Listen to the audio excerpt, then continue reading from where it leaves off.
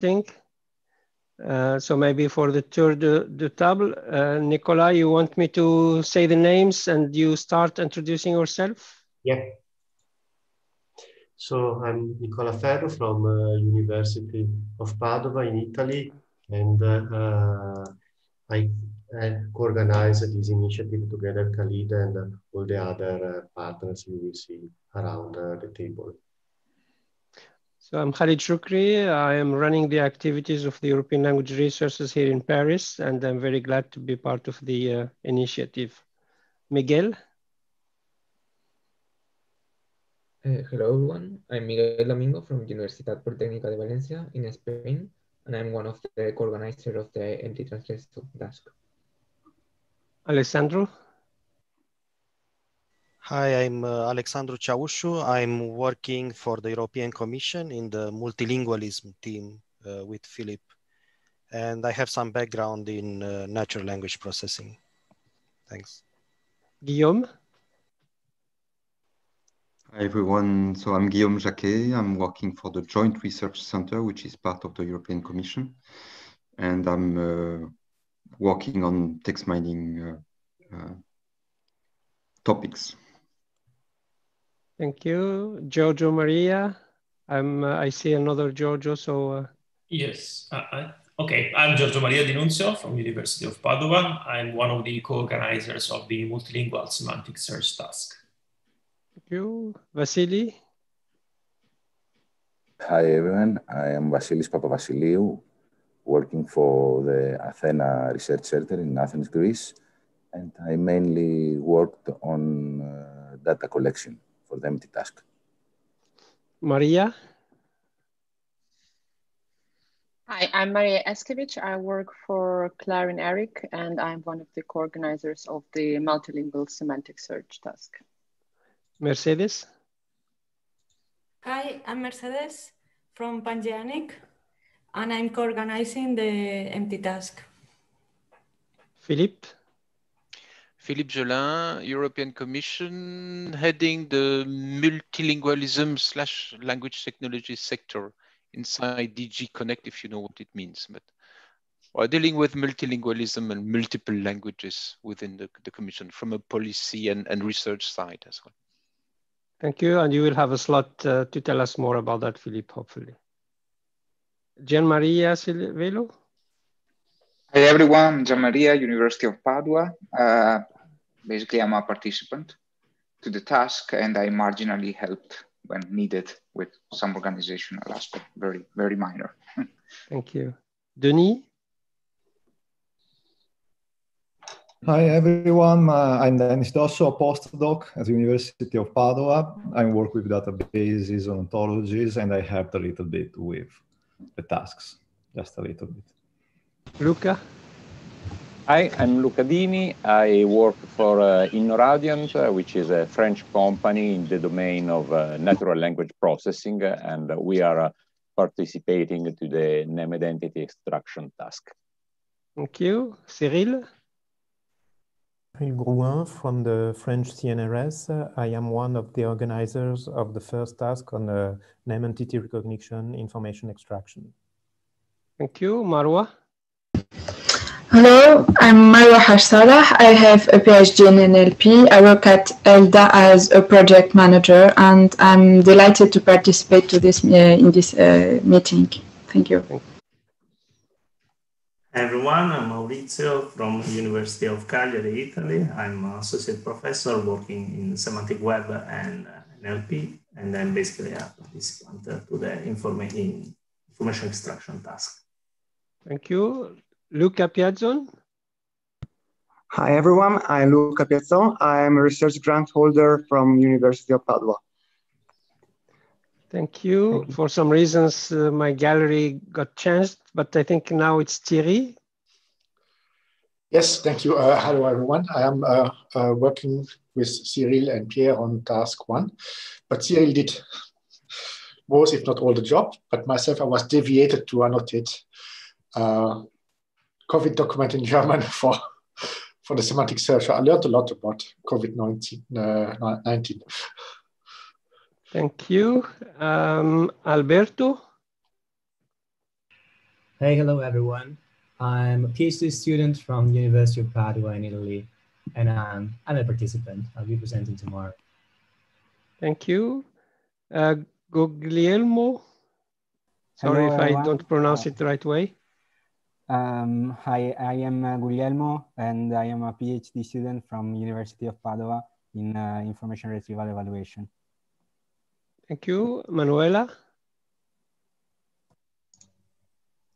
Good morning, everyone. My name is Manuela Sanguinetti. I'm from the University of Cagliari in Italy. I'm one of the participants in the task 1, the one on named entity extraction. Thank you. Diego. Good afternoon, everyone.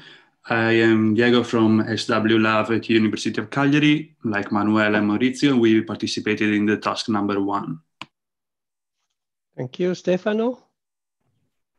Hi, everyone. I'm a participant from the University of Padua, and we work on the information retrieval task. Thank you. Lorraine. Hello, sorry, I wasn't expected my name to be in the list.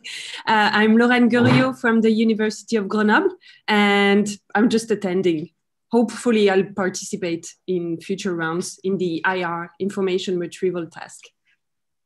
Thank you, Lorraine. Nice to have you with us. I guess we went through all the list. Is there anyone I didn't give the floor to? Apparently it's done. Nicola, the floor is yours.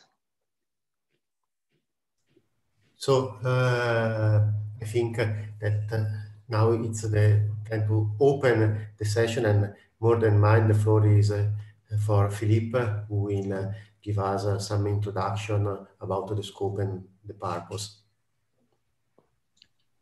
Yes, welcome. I will try to share my screen if I manage to do it.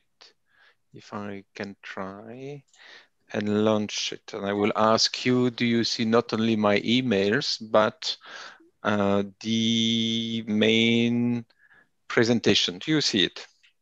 Yes. Yeah. As main, and I have to go. Okay, so presentation of what is this about? Well, I think that's in terms of crisis, people know obviously what is happening, or at least after a few days or a few weeks or a few months, close to a year now, people understand the problem. And we have, as you know, in Europe, kind of bigger problem than some other countries. As you know, I'm not going to say it's a problem. It's a culture diversity. It's an advantage. But when it's a matter of transmitting information quickly and efficiently, it can turn out to be a problem. Luckily, compared to 100 years ago or 200 years ago or 1,000 years ago, there is technology helping. That's what helps us discussing right now. But there is another aspect as well, which is the language technologies. Language technology that allow you, if only to use the automatic translation as an application, which helps you transmitting information. But it's obviously go beyond machine translation. As you know, you are just at the core of everything around it. One of the aspects that we are running, I don't know if you know, but if all of you don't know, then you get a chance for these guys to know. We are also responsible in the group for the e-translation building block, it's called. It's a support from the Commission to provide machine translation, automatic machine translation, focusing right now on mostly the official languages of the European Union, so 24 languages. And when I say mostly, is that we have added recently Chinese, Russian, Turkish, and just recently Japanese. It's don't promote it too much because the first version of the Japanese is rather beta, but we have a new release coming soon, which will be of better quality, and then we will start to promote it. So responsible for e-translation, mostly focusing on administration to support the transfer of information across administration. But we have also recently opened it to the SMEs and the partially to the academics in order for them to be able to translate and to use transfer information. Okay, so that it sounds like easy, but it's a bunch of tools and solutions. So we have got the translation API, we've got the translation website, so for the people to upload files and the like. We also ask support to the European companies. We are also organizing a catalog of service of all, if possible, European language technology providers. We also support the collection of language resources. And that's part of it is, for instance, ELRC share. We have also run a few generic services. You will see a list a little bit later, but we have also supported research, of course, for the last 10 or 15 years. And one of the last effort in research is the European language grid, for instance. So go and have a look to see what it is about. It's very interesting. It's basically trying to pool the resources, all the code and all the tools around language technology in Europe. So to get really the European landscape. And we have recently launched a one-stop shop, which is one portal where you get the commission services. So the translation,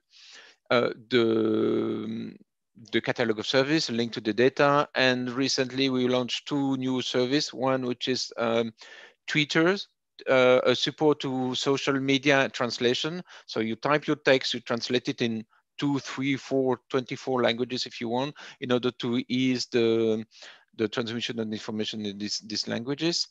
And we have also an entity recognition service that we have launched recently. And of course, we are supporting the COVID-19 MLIA endeavor that is this about. Just a quick hint on the self-automatic translation project. These projects are around 1 million funding around. If I take one example that I'm usually taking, because otherwise it would take too much time, that's the multilingual anonymization for public administration, MAPA. Which is run by several of you, which is really one of at the core of some of the problem that we are confronted, which is anonymization. And if you look at the GDPR and this exercise, this is a very relevant project. Now, if you look at the Commission at large, or DG Connect, so the IT aspect of it, what have we done so far? So first of all, we have free 128 million grant for research to address really the need, the socio-economic impact of the pandemic, which is a big part. And we managed to free and to target the research on that issue. But we have also, with a given success, which is increasing, supported the mobile apps tracing across Europe. So you receive more and more around countries. So you would be able to transfer or to travel across countries and be able to anyhow use the benefit of the apps. Okay, we've got also some AI technology deployed in order to support the fast diagnosis of COVID-19 in hospitals. We are also in the process of dispatching 200 disinfection robots in the EU hospitals. And we have also, maybe it's not known to a lot of people, but one of the largest endeavor in HPC, so high power computing, to basically calculate and find the molecules underlying the COVID-19 and try to find a vaccine related to that. I try to go fast.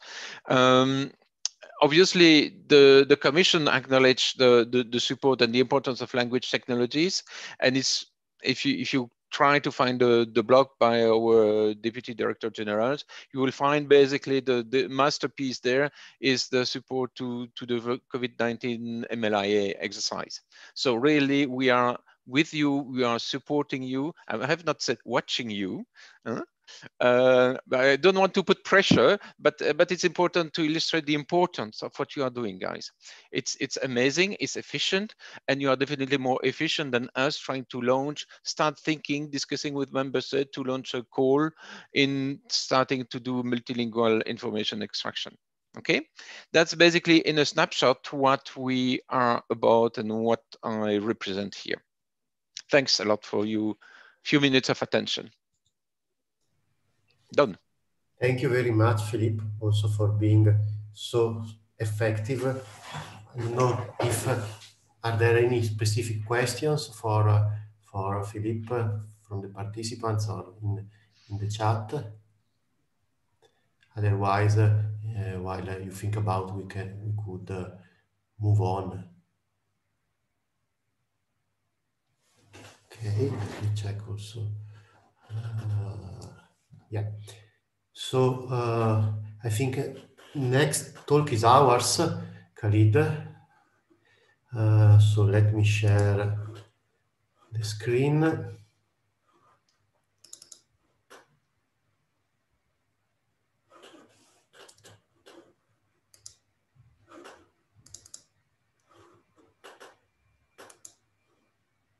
So can you see my screen?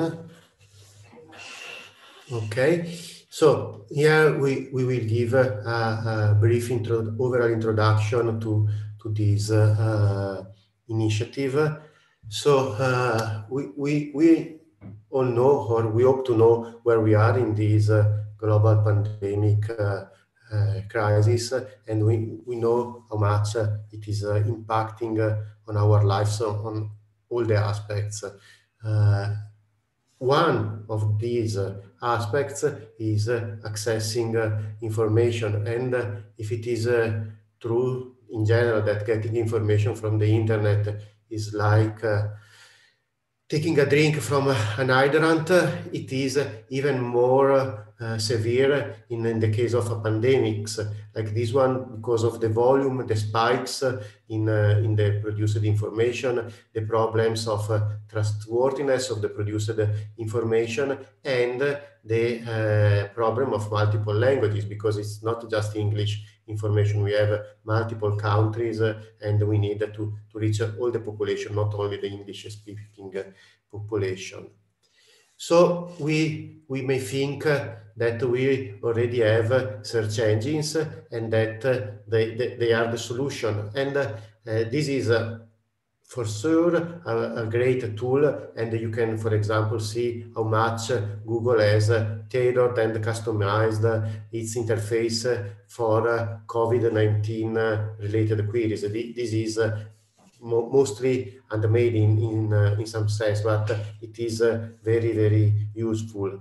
Anyway, even search engines may have problems, and there are studies trying to understand if they are doing the right thing. So, for example, this study from Harvard University found that search engines prioritize different categories of information sources in different ways. And for example, there are some search engines that put alternative media, so social media or even misinformation blogs before government-related websites in their ranking, which is obviously a problem. Another possible issues with search engines is randomization. This is usually intended for serendipity, to put something unexpected in your result list, but if due to randomization I skip one relevant and important result, it is a problem. There are also problems related to languages, countries, cultures. So, for example, autocomplete in different languages, query autocompletion may even lead to misinformation because, for example, for Spanish, they have found that autocompletion could lead to misinformation about hand washing, sanitizers, and so on. And obviously, this is another severe problem. A few weeks ago, and now it's continuing, we had in the field this debate and case about Timnit being fired by Google for this supposed paper not properly not following the internal rules for publication, supposedly. But one point, if you look at this paper, they were saying that shifts in language play an important role, and larger scale language models may not be able to catch the norms or the changes in vocabulary for minorities or new cultural norms. And this in some sense is true also in the case of the rise of pandemics. When all the COVID-19 wave started, models were not trained or used to the vocabulary, the issues, the kind of entities we find in this context. I mean, mask was a generic thing up to now. Now face mask is very important from an healthcare problem for the whole population. So even what we consider an entity and what is not can change.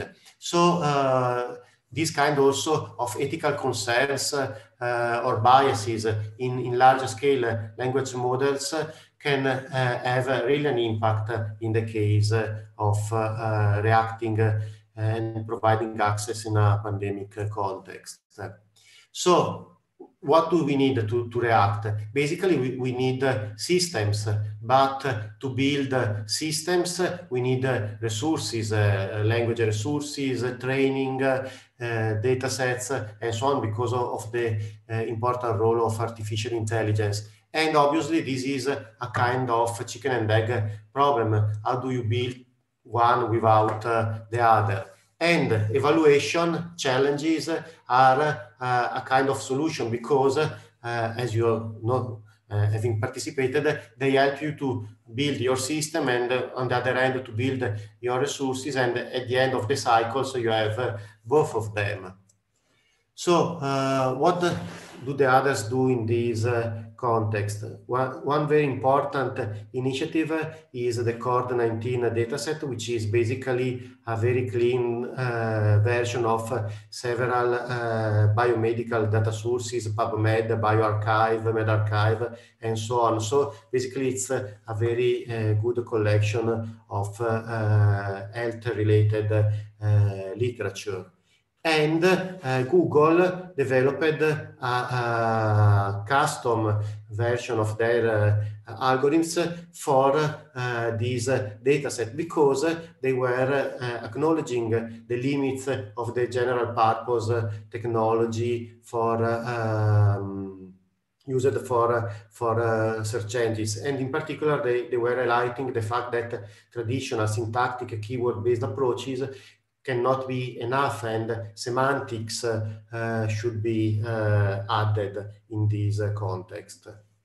Then our friends in the US at NIST organized Track COVID, which is an evaluation activity very much like what we are doing here, based on the COVID-19 dataset, and it was organized in rounds, and they developed this collection.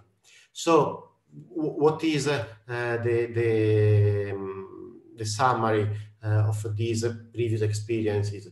Mostly they focused on one language. They focused on one specific domain and task, which is scientific literature and medical professionals at large, and they were focused on just one task, which is search.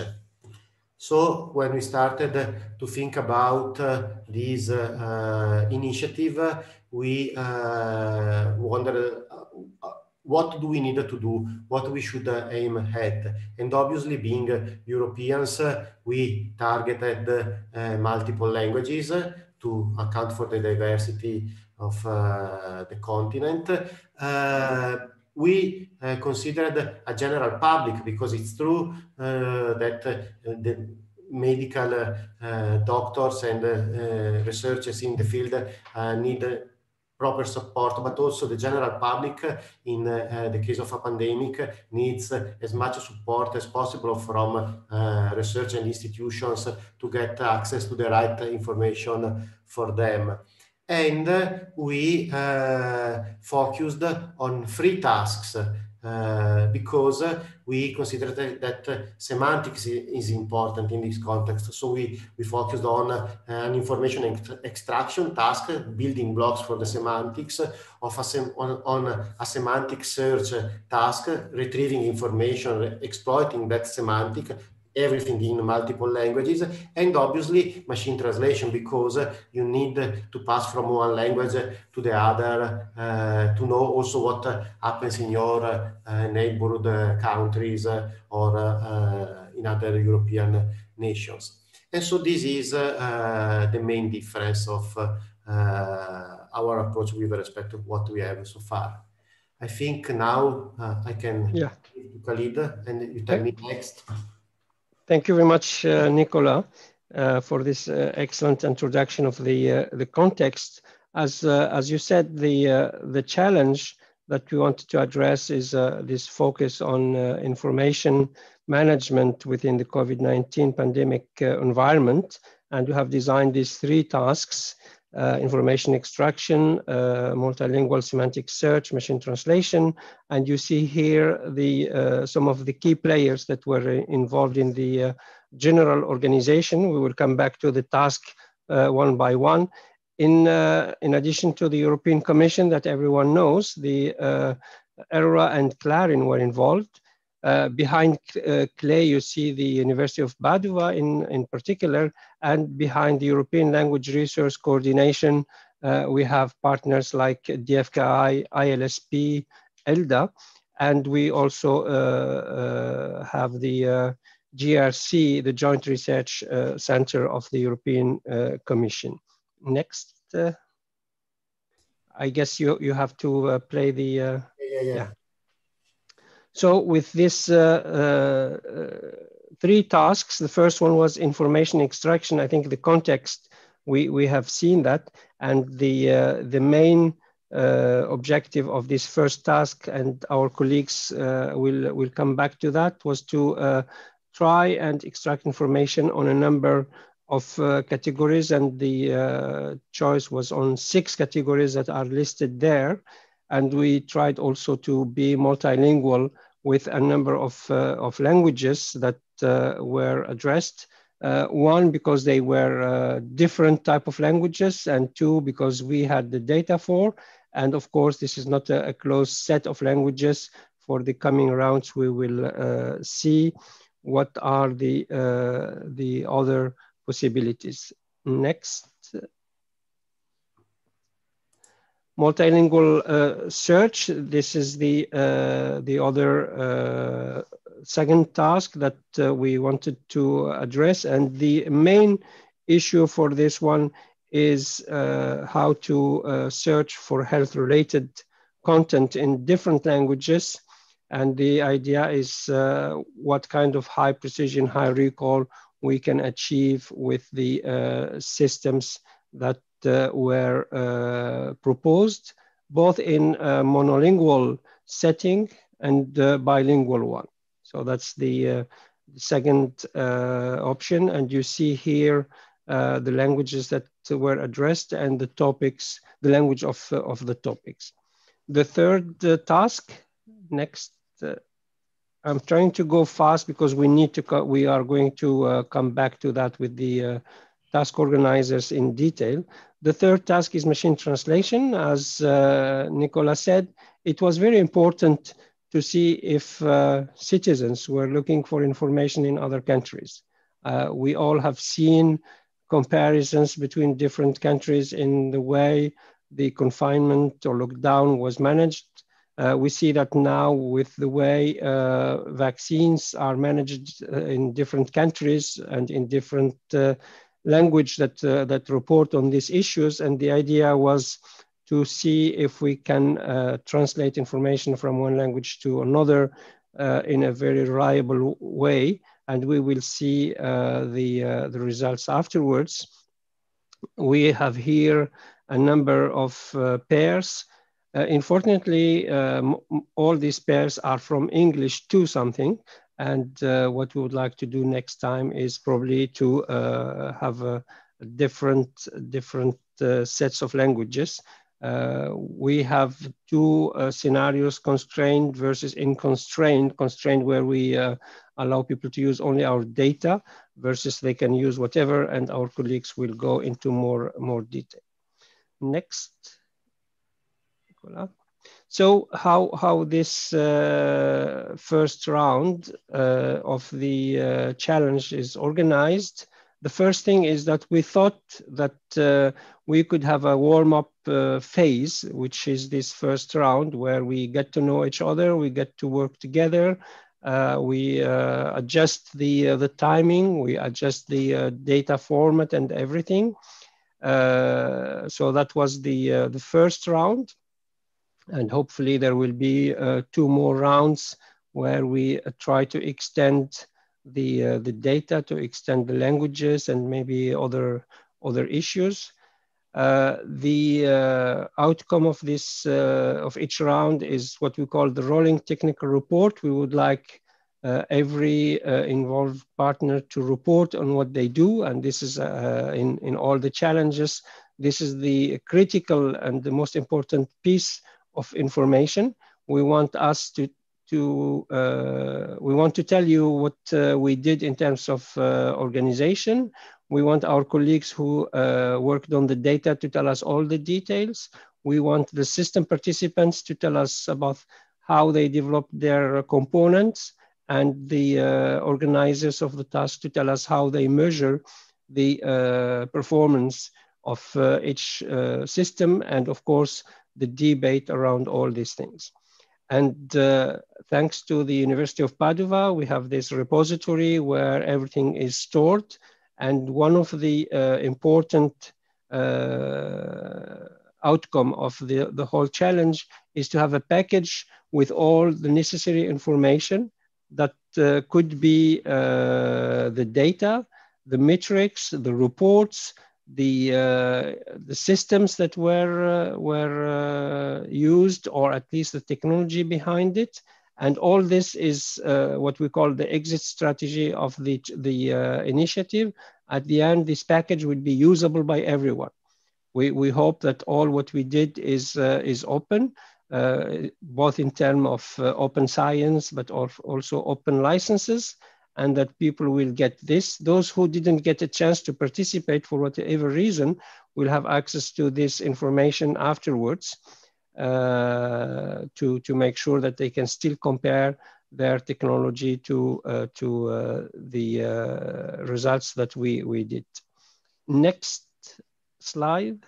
So where we are now, it was really impressive. I don't think that we expected this, although we knew that the pandemic was impacting the life of everyone worldwide.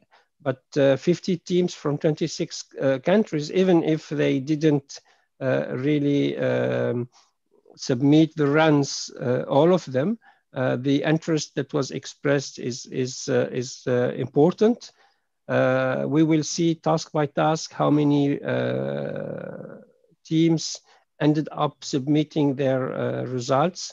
But we hope that because of the fact that this was the round 1, and as I said, it's really a warm-up phase, people will get used to the way of running these challenges, the constraint that it imposes in terms of human resources, in terms of time it takes.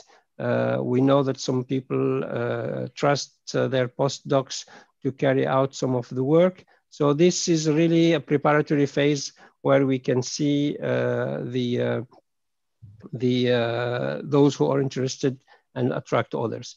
Here you see how many runs we got for each of the tasks and each of the context, mostly related to languages, but our colleagues from the information extraction, multilingual semantic search, and machine translation tasks will tell us more.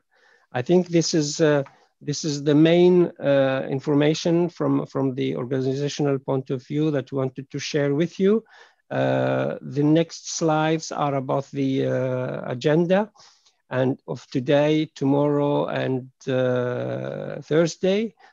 We try to stick this into very few hours per day to make the virtual meeting acceptable to all of us. I think we are getting familiar with Zoom and other virtual meeting organization. 3 hours a day is already too much. But since in general we organize these workshops during one full day of exchange, and that's the good part of these challenges, we thought that 3 hours a day over 3 days will give us more or less the same time. So I think if you go ahead to the last slide, yeah, next one. Yes, this one. Here, I'm not going to thank everyone yet, but you see here all the colleagues who were behind the organization of each task and the data acquisition task. So we are very grateful to that. And I'm very grateful personally to Nicola because he really ran the coordination in a very efficient and very smooth way. I'm very glad that we have the chance to go through the descriptions one by one so you can see who were behind each of this activity. Thanks a lot for your attention. Happy to take questions and feel free to discuss whatever issues you feel appropriate. I hope that everyone is open-minded with respect to this. And also feel free to share the information about the initiative as much as you can. We have addressed a number of languages that are not necessarily European, and which means that this is really an international initiative endorsed by European authorities, including the European Commission, but feel free to spread the information widely. Thank you. Nicola? Yes. Thank you very much, Khalid. Are there any questions? Let me check also on the YouTube channel. No? Any comments? Okay, so I think we can move to Guillaume and Stelios for one of the building blocks of all of this, which is data acquisition and engineering.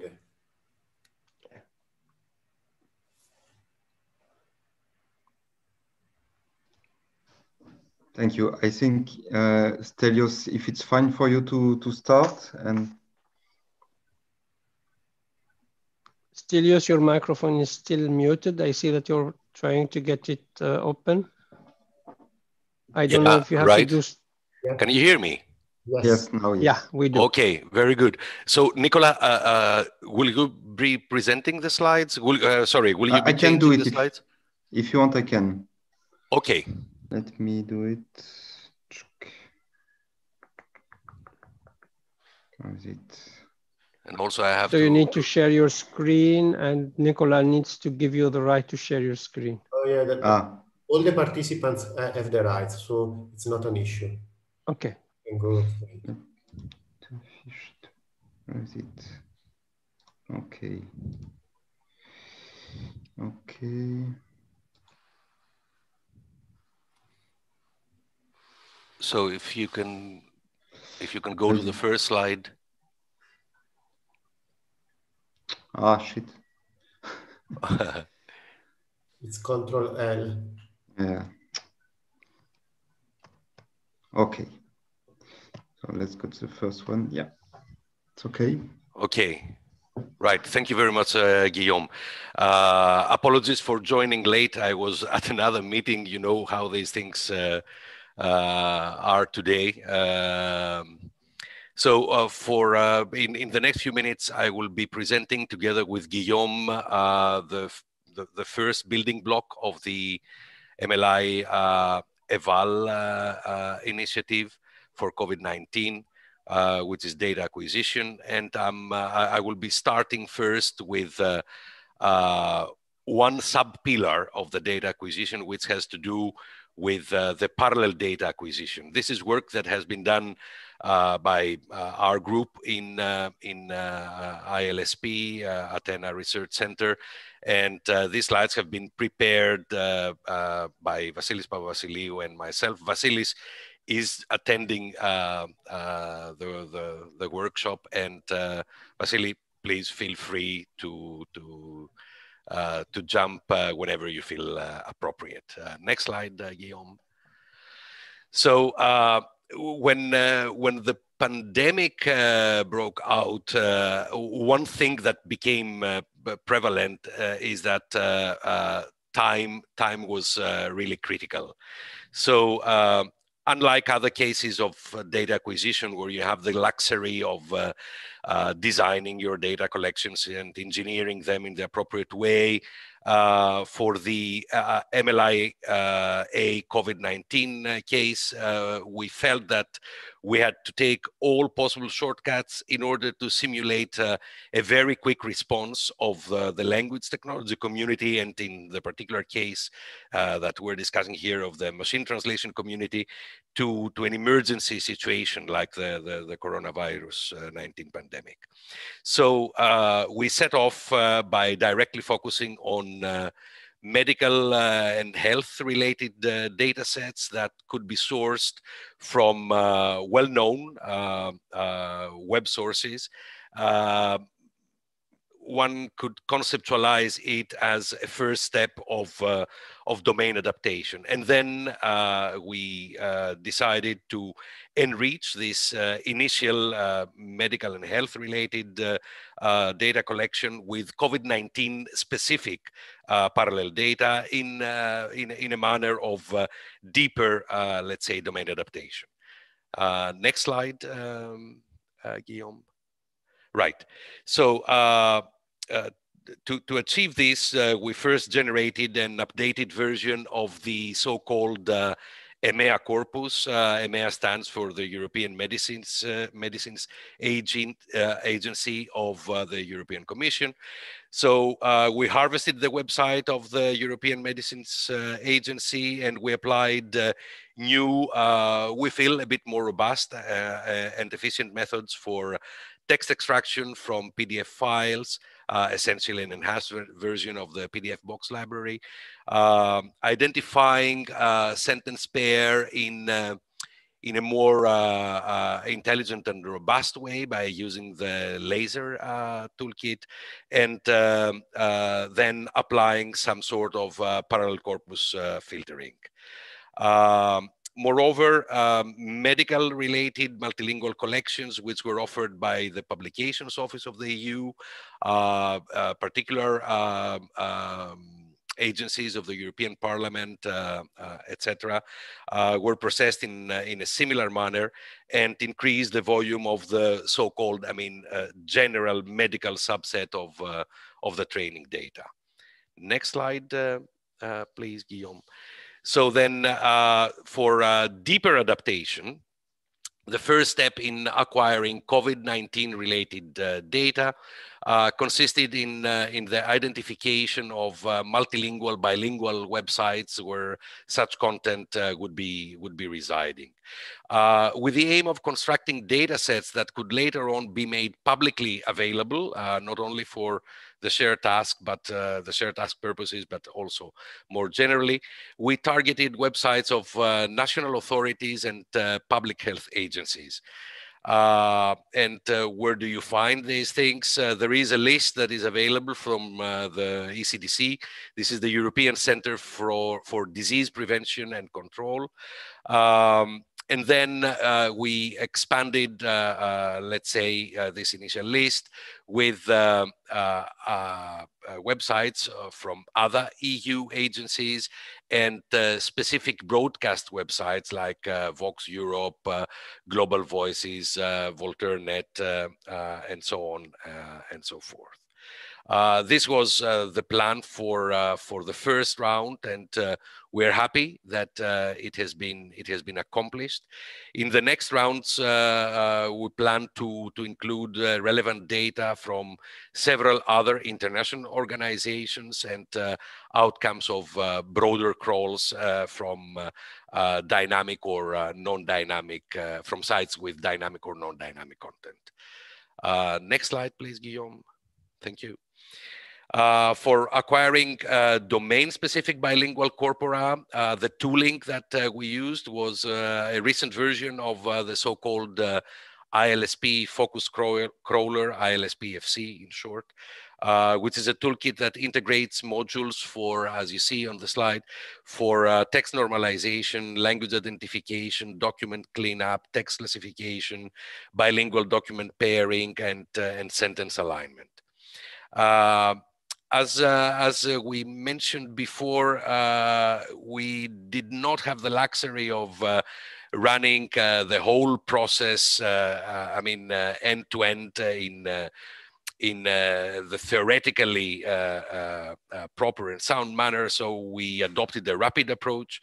So for text classification, we relied mainly on keywords that appeared in the several documents and pages, and we kept only the documents that were strongly related to the current pandemic crisis. Next slide, please.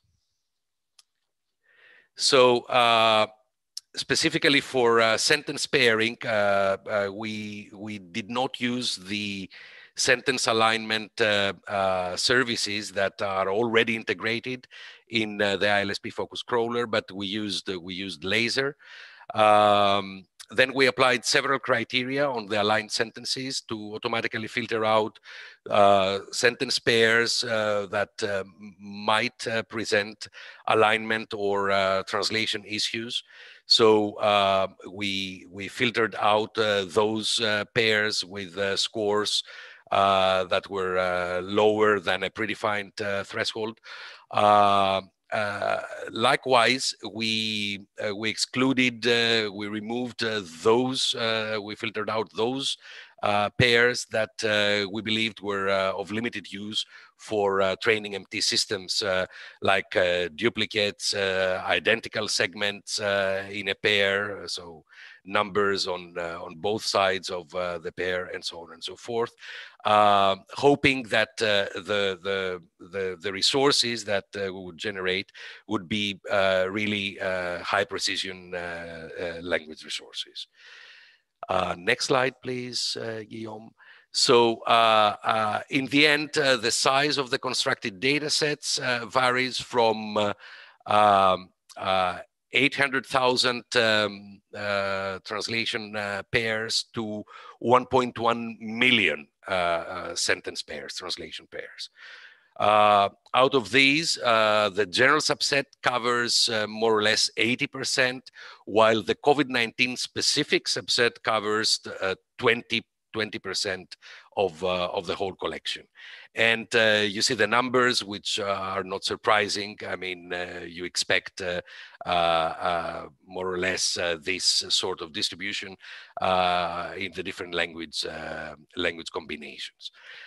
The organizers of the machine translation task that will be presenting the particular track a bit later on, split them into training, validation, and test sets per language pair, and these data were made available to all the participants of the shared task.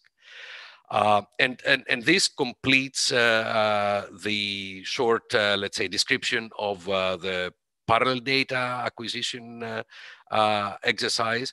All these parallel data sets are available from the MLIA Eval website, but they are also available from the ELRC share repository.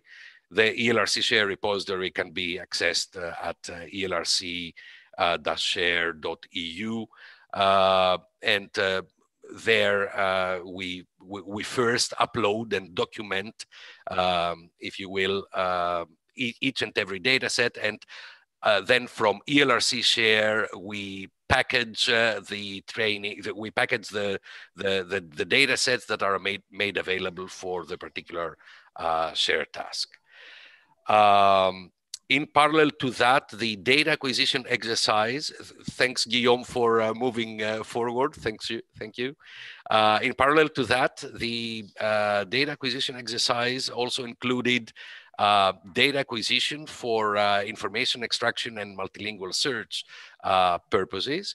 And for this particular strand, we relied on a very useful collection that is the result of a long-standing service that is offered by the Joint Research Center of the European Union. And this data set is called Medicis, and all the details about Medicis and how we have used and processed the Medicis data will be presented by Guillaume. So Guillaume, the floor is yours. Thank you, Stelios. So as you said, now I will focus on the other data collection, which is more focusing on the two other tasks, which are information extraction and multilingual semantic search tasks. And as you said, the data collection you had access to was created based on a data set which we called Medicis COVID-19 dataset. So I will describe this data set, and I will mention also the post-processing which have been done by Stelios after. So I will try to be short, but I think it's important to remind from where this data set comes from. So I will present you the system which has built this data set, which is called the Europe Media Monitoring, EMM, which is developed inside the Joint Research Center, which is part of the European Commission. So the idea of this system is to extract information from text and from a large amount of data, mostly text coming from media, collect this data, enrich with metadata this information, this text, do some selection and present it to different users and institutions inside and outside Europe. So the principle is to collect per day 300,000 news articles from more than 70 different languages from a large amount of different sources, process them, extract information, and then deliver this information via different visualization tools adapted to the different needs. The kind of metadata we extract are from, the language detection, some categorization of the text, some entities extracted from the text, some geolocations, quotes, sentiments, and some other metadata. This is just to tell you that it's not just a toy, but it's really used by a large amount of institutions inside and outside Europe. So it is something which is daily used. There is a sub model of EMM, which is called Medicis, which is focusing on health domain with the same principle of collecting information from large sources and extracting information from it. So the data set I was talking about has been built based on this system. And here the idea was to give access to the community to this metadata we extract with a focus on COVID-19. And the first dataset we delivered was on a period of time which is from December 2019 to April 2020. The metadata we made access to are the one I mentioned before: entities, categories, etc. With some limitations, the fact that we couldn't deliver the full text ourselves as a European Commission because of intellectual property reasons. But Stelios made some post-processing to still make accessible this text. And also, of course, this metadata is based on algorithms, so by definition is incomplete and possibly noisy. Just a few numbers on this data set. 1 month of this system, this medicine system corresponds with a focus on COVID-19 to 4.1 million of news articles from 76 different languages, a bit less than 40 million mentions of entities inside this text, and some other metadata. So this dataset itself is available by itself on the Open Data Portal, ODP. And then for this shared task we talk about today, there were some post-processing done thanks to Stelios to, from this dataset, extract some additional information, and that's the data collection you had access to when you worked on these shared tasks. And that's it for me. Thank you very much, Guillaume and Stelios. There is a question from Shadi on the YouTube stream. He's asking if the purpose is to provide all resources publicly. What was the point of protecting data with a password that was given later to participants? So if you have any comments, or I could start answering this question, and maybe you can add. So we are. Yeah, go ahead, Nicola. Yeah. So we are providing open source under CC BY license all the resources we produce ourselves, which means topics, ground truth creation, so labels, entities, runs, reports, scores, performance figures, analysis, whatever. Those are in the open repositories, open for everybody as soon as we produce them. We add them in an incremental way as we go. The only part which is password protected are the corpora, because as Guillaume and Stelios explained, they are crawled from someone else's sources. So there may be copyright implications, which they know better than me. I must admit, but having a password protected part also means that when you register with the initiative, you take some commitment. You see that there is the participation agreement when you register, and you get it also by mail, and you commit to not reuse someone else's resources, and so on. So basically the motivation is to protect those who are allowing us, or not complaining if we use stuff gathered from them. Yeah, Nicola, if I sorry. Yeah.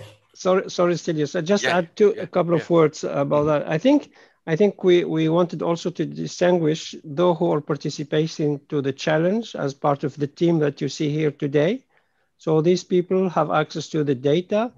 We made sure that the data is protected while we were clearing the rights of third parties, but mostly because we wanted the data to be only available for those who wanted to be with us today and this week and report on their activities. Once this challenge is over, we will open it to others so they can reuse the data, try to see what they get out of this afterwards. But basically, they will not benefit from all the brainstorming that we are doing, all the exchange that we are doing, and so on. So in one hand, it's restricted to only the participants for some time. It will be open for everyone afterwards. So you can only get the data and get all these reports and all this now if you are part of the participants. Stelios, you want to add something? Yeah, I mean, just you covered most of what I wanted to say, Khalid. Thank you very much. Regarding the machine translation related data, there are, I mean, most of the data that are, rather not, all of the data that are IPR cleared are available through ELRC share for download for whatever other purpose one may want to use them. And as Khalid said, for those portions of the monolingual data that were for the copyright status of which was unknown to us, for that portion, ELRA undertook an expedition for clearing the IPR by writing to people, etc. This process is more or less ongoing, Khalid, I believe, right? Yes, yes, it Still is. going Yes. on. Yeah, yeah.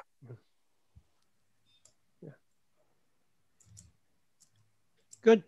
Thank you very much, everyone. I don't know if there is other questions in the YouTube. I'm on the YouTube on another platform, so let me just. There are no other questions on YouTube. And guys, we are incredibly on time. That's surprising. We are very good. So if there are no other questions or comments or something else you wish to share, now we would have a 10-minute break in the agenda. Okay. Which means that we stop for 10 minutes and then at 3:30 we come back here. 3:30, then it's in 8 minutes. We are going to be back. Yeah. Thank you very much. See you in a few minutes then. You don't have to close the connection. I think we can just mute our microphone and camera.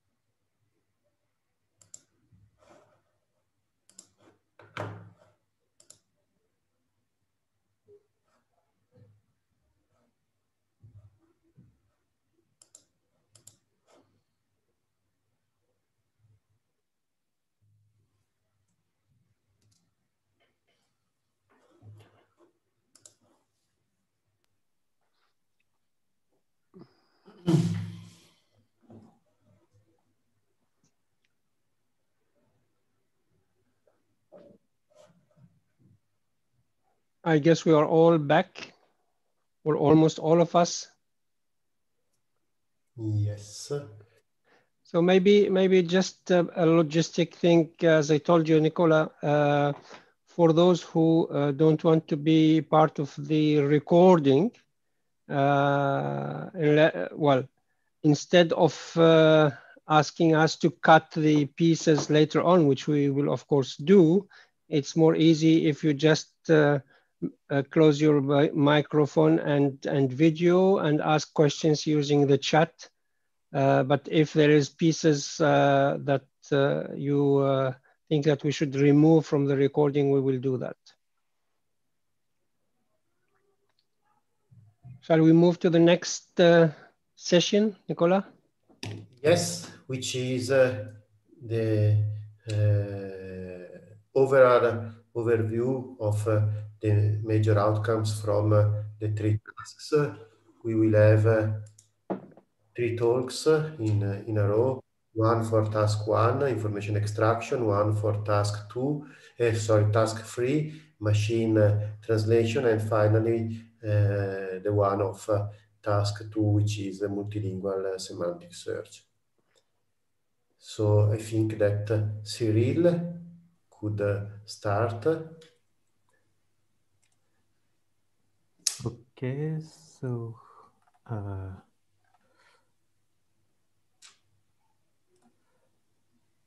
let me know if you can see the presentation. Now it's full screen, perfect. So it's okay for all of us? Yeah. Okay, so can I start now? Yeah, sure, thank you. Okay, so welcome everybody. This is the presentation of the information extraction task for the first round. This work has been done with Thierry Declerck at DFKI in Germany and Pierre Zweigenbaum and myself at CNRS LISTEN. So LISTEN is the new name of our lab instead of LIMSI. So the main objective of this first task is to identify relevant medical information in text related to the COVID-19 issue. And this is the conclusions for the first round. In October 23rd, we gave access to the training data, but those data were unannotated. We collected 32 registrations from 17 countries. And in November 27th, the submissions were due. As previously presented by Khalid and Nicola, we worked on 6 types of information, and our definitions are based on the semantic types from the UMLS. So we considered relevant work on those categories of information. So first on drug names, treatments, and general interventions. So it could be commercial drug names or generic drug names. You have a few samples here. And general interventions is quarantine, so global activities that could be beneficial for as a treatment. The second categories concern signs, symptoms, or diseases. So shortness of breath, extreme fatigue, fever, skin infection, weight loss, all kind of information in those categories. The third one is about findings, efficacy of treatments. It could be positive or negative effects. It could also concern unexpected stuff. The fourth category is about tests. So all tests we can do, such as blood sample or serological tests. The fifth category is about behaviors, everyday life actions, such as to wash one's hands, to cough into his elbow, to self-confine, the use of facial mask and physical distancing. And the last category is about all legal dispositions, regulations from local or national authorities. It concerns employer certificate, the list of authorized move, or the border closure. We reuse the same data set as the one from the machine translation task in order to allow the participants to work on all tasks and on the same data in all tasks. So we worked on 7 languages: English, French, German, Greek, Italian, Spanish, and Swedish. On this table, you have the number of files in the training and the test data set. So from 9 to 12 files in the training set, from 5 to 52 files in the test set. I will explain later why there is more files in the test set. But if you look on the number of sentences between train and test, you can look and see that there is no more sentences in the test than in the train. So the reason why there is this difference is the following one. All sentences from train and test dataset have been extracted from the TMX files. There is several points. The first point is that sentences are not related together, so the sequence of text is lost. The second point is that there is no annotation available. So it could be a good point, but also a bad point. So it allows participants to find their own content based on the general definitions I gave previously, but it doesn't allow to train system based on existing annotations. So unsupervised systems could be used, but no supervised system. And the third negative point is that for the evaluation process, we cannot rely on the gold standard since we do not have annotations. For the test dataset, I split the files into sequence of 2,500 sentences. So this is the reason why there is more files, but less content. This is some sentences in English, Spanish, and Italian, where you can see that there is a few contents which is parallel between all languages, as an example, between English and Spanish. So within those sentences, information must be found in the 6 categories previously defined. At last, we have 4 participants. 2 teams were from company, Accenture and InnoRadiant, and 2 academic teams, SW Lab and JAO. I'm not sure of the pronunciation. Accenture worked on English and submitted 1 run, InnoRadiant on English with 2 runs, SW Lab on English and Italian with 2 runs for Italian, and JAO on 4 languages, German, Greek, English, and Spanish, with 1 run per language. In order to produce the evaluation, we made a rover at the character level. So in this tab, you have several columns. The first column is the offset of character, so the number of characters from the beginning of the file. Here you have the text, so we can see spread of COVID, and then the 4 columns for the 4 participants and which kind of predictions each system make on those characters. So as an example, on the word spread, the team number 3 predicted findings. On COVID, the first and the third teams predicted sign or symptom or diseases. In order to produce the rover, I kept annotations shared by at least 2 teams. So I didn't keep the findings in the rover, but I kept sign or symptom disease on COVID in the final output. So the rover has been produced on a combination of all submissions made by the participants. Since we have 4 participants, we have 4 outputs in the rover, including participants that submitted several runs. The reason is that we do not want to give more weight to predictions made in several runs by the same participants. So for each team, among all runs provided, the majority prediction made was kept in the combined version. And in the rover output, I kept the annotation if it was shared by at least 2 participants. So this is the first kind of evaluation made on English, but I also worked on a second kind of evaluation, making a manual gold standard annotations. So this is a proof of concept. Since I only annotated 9 files, I selected the most annotated files by all participants. So only 1 annotator, so that's not good because I cannot compute any inter-annotator agreement. So this is only my vision. The result is composed of 1,740 manual annotations, and the distribution between all categories is the following one.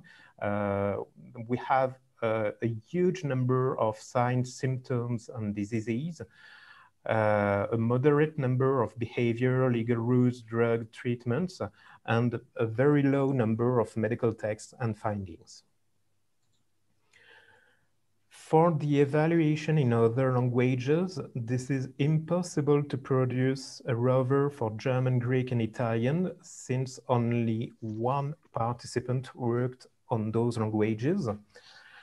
And we have nothing to evaluate for French and Swedish, since there is no participant on those languages. So the results are the following ones. So for English only, using the rover process, and results are presented in terms of precision. We have for each of the 4 participants, the number of predictions, the total number of predictions, and then the precisions for each of the 6 categories and the overall results. We can see that there is 2 participants that made a lot of predictions, and among all those predictions, there is a lot of common ones for the main categories. The findings was a very difficult category to find. The second evaluation on English is based on the 9 files we manually annotated, so the gold standard results. For this evaluation, I kept all submissions. So InnoRadion made 2 submissions, SWL made 3 submissions. So we have the number of predictions for those 9 files and the results we can compute. So we can consider that findings is not relevant since there is only 1 information to be found. And for sign or symptom or behavior, it depends on the participants and the number of predictions that have been made. Among all methods used by the participants, and participants will present their methods on Thursday, they are based on part-of-speech taggers to detect boundaries of information to be found. And 1 participant used BERT models to annotate entities based on the spans of text that have been detected by the part-of-speech taggers. Sorry. Another participant used the OK graph library developed at the University of Cagliari, which is composed of word embeddings and unsupervised algorithms. And another participants use the C-text name entity recognition tool plus the UMLS terminology service to find the category of entity. So a few points to discuss. In the first round, there were no annotations available. So it could be a positive and a negative point. So this is negative since there is no training data for systems. Many teams registered but didn't participate due to this lack of annotations. This is a negative point for the evaluations, but this is also positive. If we do not have gold standard, this is not a problem if we have several participations in each language. And this was only the case for English, so we can compute a rover on English only. A positive point is that the results are similar between the rover and the gold standard evaluation. So based on those 2 kinds of evaluations, we succeed to obtain similar results. So the method is correct. And there is a similar understanding of what kind of information to annotate across all participants. So since our definitions were very limited with a limited number of examples, this is interesting to notice that participants considered the same kind of what could be an information in terms of entities and boundaries of entities. So for the first round, this is what we can do, what we can say about all those results. And for the second round, we expect to use new data and we hope to have more context. We also hope to have gold standard annotations, not for the trained data set, but at least for the test data set. And to conclude, many thanks for the participation in the first round, and we hope that there will be also participants in the second and third rounds in information extraction task. So it's okay for me. I don't know if Pierre or Thierry want to add something else. No, Cyril, perfect. Many thanks. Perfect, very well. Thank you so much. I'm sorry, Pierre, I didn't see that you joined us during the tour de table. Do you want to say just a couple of words about yourself? Yes, so I'm a researcher, senior researcher at the same lab as Cyril, LIMSI, now listen. And as Thierry said, Cyril did it all, so congrats, Cyril. Thank you very much, Pierre. One of the issues that Cyril mentioned is the fact that in at least a couple of languages, we have worked out the data as it is without the annotation, etc. But we had the data, we had the topics, but we didn't have participants. I think we should consider that the assets of the challenge is also the data. Hopefully, this will be reused by next round participants. I see here a question on the YouTube from Danielle. Quick question: is any participant creating a graphic user interface for this tool? I don't know if this is understandable. Yes, that's understandable. So we asked the participant to produce outputs using the BRAT annotation format. So this format can be used by the BRAT annotation tool, which is a web-based annotation tool. So you can download for free the BRAT annotation tool and using it on your laptop, and it allows you to visualize all annotations. Okay.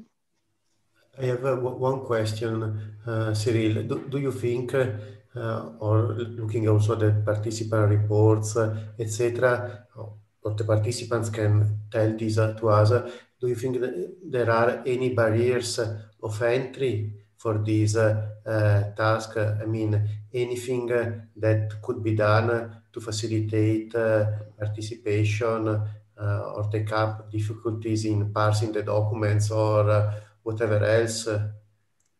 The main difficulty is due to the lack of annotations. Only teams that can have methods with unsupervised learning could participate. So one way to lock down this problem is to provide annotations, and perhaps that for the second round we will provide not a gold standard annotations for the training test, for the training data set, but at least a kind of baseline system in order to provide with a few annotations. Even if they are not perfect, it could be a good starting point for supervised systems. Yeah, I think that would be really useful and also help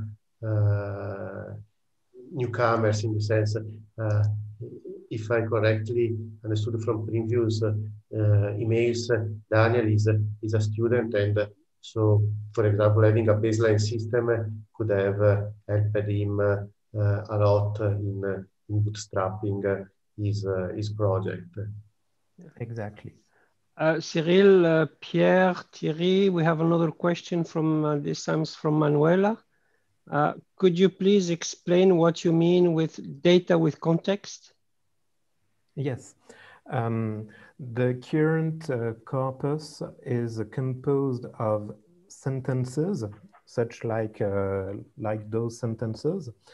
But if we look at the two sentences in English, they are not in the correct order, so we cannot take into account a context larger than the sentences. We cannot have a look on the previous or the following sentence, since they are not related in the original text. So the context is very close to the sentence and not out of the sentence. Yeah. Thank you. Any other question, or we move to the next presentation? I don't see any.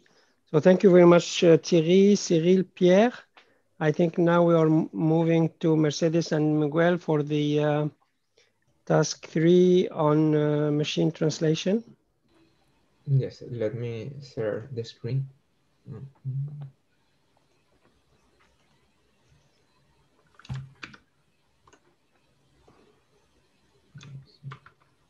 Can you see the slides now? Yes, it's good. Okay, so I will start, and later on Miguel will continue the presentation. We are presenting the overview of the machine translation task, which is the third task in the evaluation. We are co-organizing the Politècnica University of Valencia and Pangeanic, where I work, and Miguel is from the university.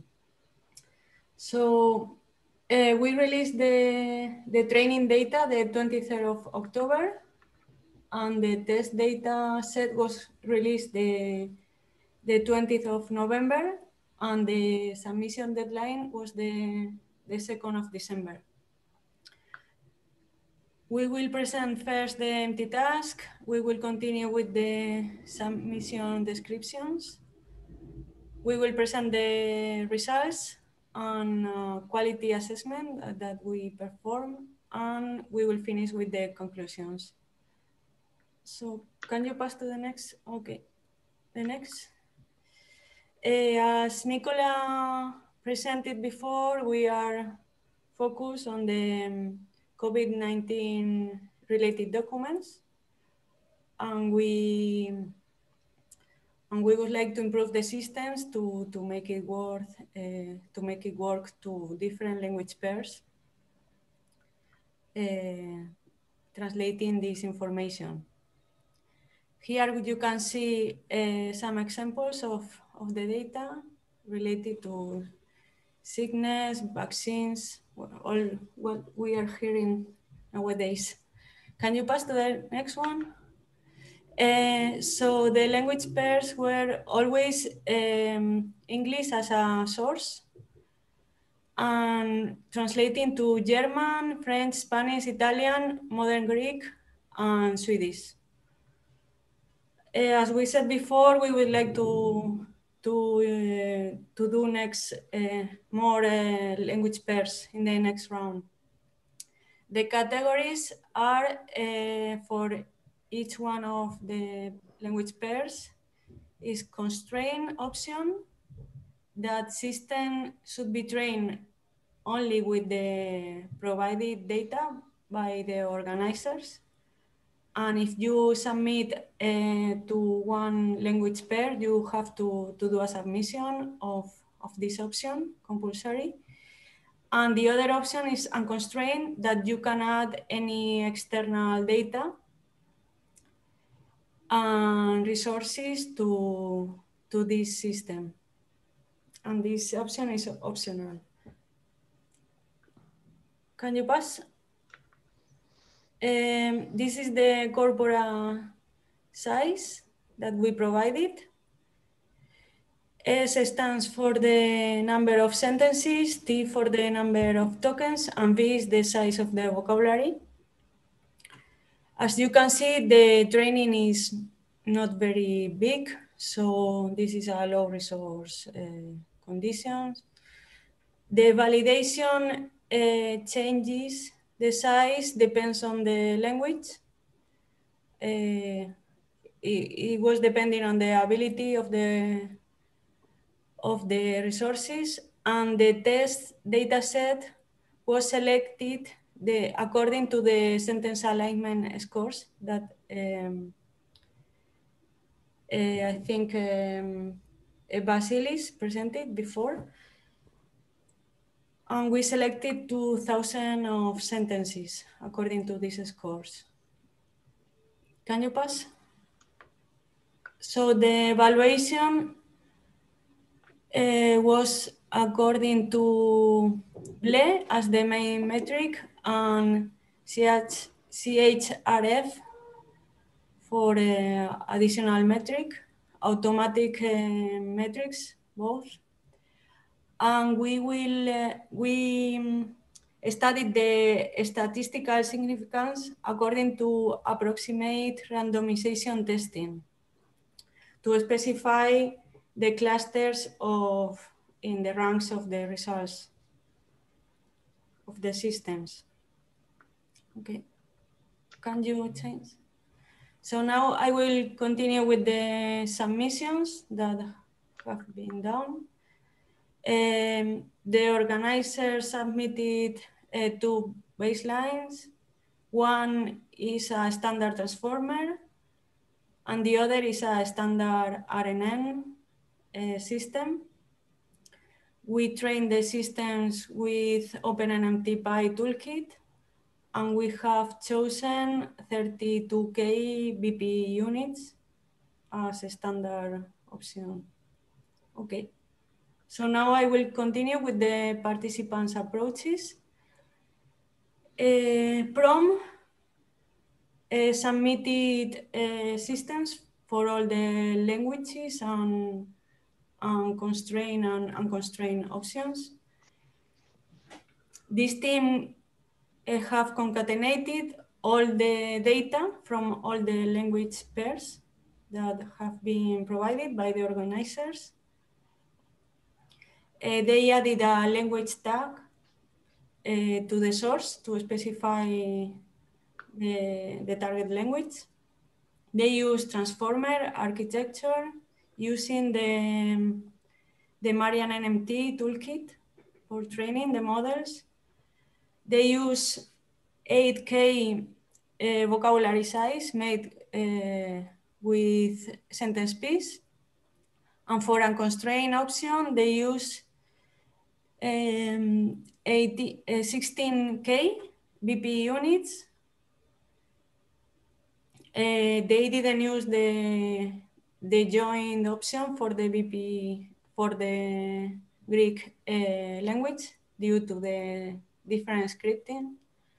And they aggregated Opus and WMT data to this option. The next one is, there were 2 teams of CUNY group from the University of Prague.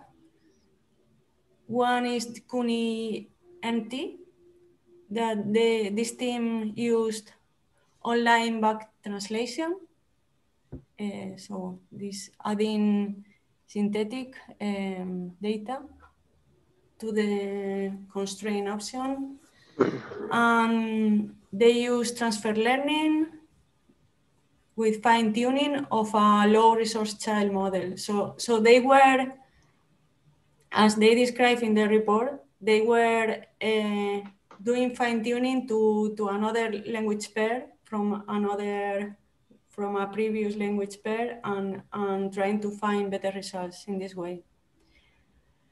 They built also a multilingual model of the Latin languages due to the similarities. These are Spanish, French, and Italian.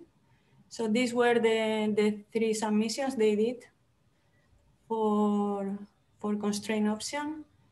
And they trained the models using transformer architecture and the XLM toolkit, building the vocabulary with 30K BP units.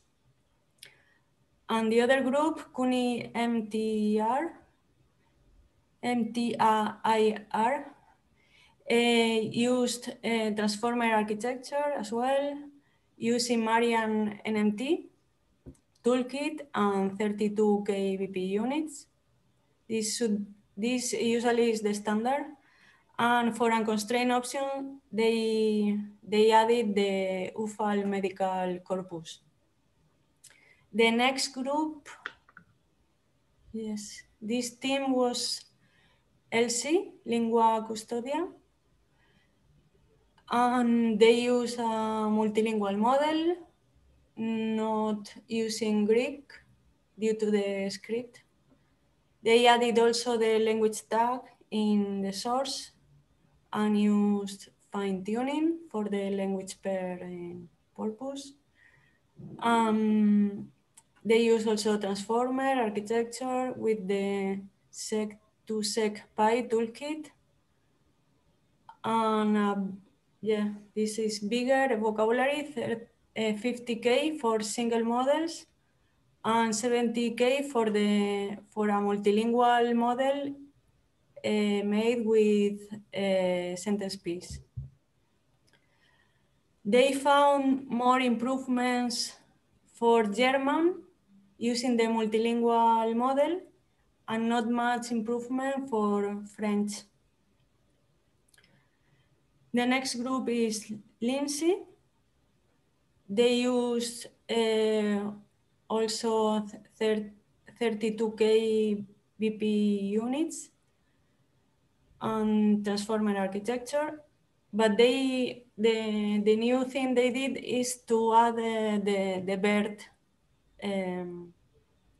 language model as an additional embedding using the FERSEC toolkit.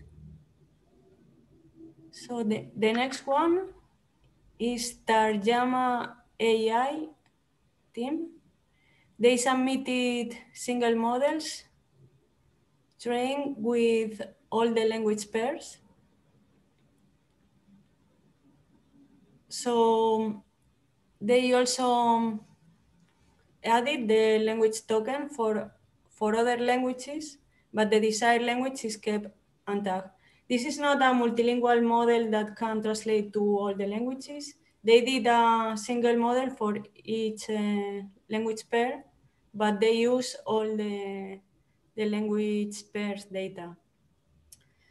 And they finally oversampled the desired target. Yeah, they oversampled the single model with the target language specified data. And the next model, the next team is e-translation, that we have received a small report from them that they describe their German submissions. They use the transformer as well and Marian NMT toolkit. For the German constraint option, they use transfer learning and 12K sentence piece. And for the unconstrained, they added WMT. Well, they just use directly their submission of the WMT system. So yes, and they fine-tune, they did another submission fine-tuning with the constraint data provided by us. And for French submissions, we don't have a lot of information. They only know what I wrote here. That is the description of the systems. And the same happens with Accenture. they wrote that they used a multilingual BART model. And now Miguel will continue with the results. Thank you, Mercedes. So here is the results for the constraint English-German. First of all, as we were mentioned before, we computed the statistical difference, and what we did is to create different clustering for ranking results. So in a way that participants in the same cluster have no statistical difference between one another. So for the constraint English-German, we have 12 different systems from 6 participants. And the best approaches were based on transfer learning, standard NMT with back translation, and multilingual NMT, which basically is from Bront, and the CUNY MNT. And also we can see with both baselines that most approaches, most complex approaches, let's say like that, are on top of our transformer baseline. And the RNN baseline, sorry, makes a difference in a drop of quality from one ranking to another. There are fewer drops in the translation quality, but around this point, the drop is higher. The English French is similar. The Bront multilingual provides the highest results, and also the best approaches are multilingual, transfer learning, and NMT with back translation. Something similar with Spanish. And always multilingual goes first, and the baselines, the RNN baseline makes the difference in the drop of quality. English Italian is similar, 5 different systems from 4 participants. Best approaches were multilingual NMT and transfer learning. And English Model Greek, this language pair was the one with fewer participation. And again, the best approaches are multilingual NMT and transfer learning. And English Swedish behaves similarly. Again, 7 different systems from 5 participants. And again, the best approach is multilingual NMT and transfer learning. And now moving to the unconstrained systems. It's similar, once more, the multilingual systems, and also the WNT that, as Mercedes mentioned before, we know is the system that a translation submitted to the WMT, but we don't have many details about how it was trained. And the unconstrained English phrase, 8 different systems for participants, and again we see multilingual, and in this case transformer and reads with external data from Yopus and WMT. And the unconstrained English Spanish, in this case we only have two submissions. And for the English Italian unconstrained, we have a single submission. The same from English to Model Greek. And finally from English Sweden, we have the similar submissions, a multilingual system, and the one with transformer and reads with in-domain data. So let's move now to quality assessment. Since the corpora, as it was mentioned at the beginning, was created from crawling, aligning the sentences, we wanted to make sure that the quality of the reference is good enough so that this evaluation makes sense. So what we did was, with the help of a team of professional translators, we selected 500 segments from Spanish, and the translator post-edited them. So we re-evaluated the submissions using both the reference and the post-editions. Well, first we compared the,